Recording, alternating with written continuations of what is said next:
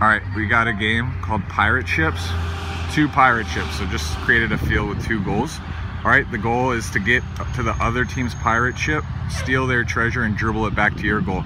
So this is just a really good game to get some energy out of the kids and have them dribbling, speed dribbling with their laces is the main coaching point, and just watching out for obstacles in their way. No one's actually defending, it's just a race. Ready, go!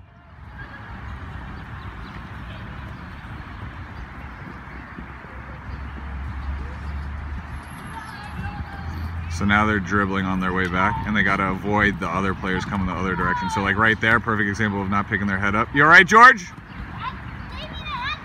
Head up when you're dribbling. So now they just release the balls there, and they should be sprinting back to the other side to try to get another ball.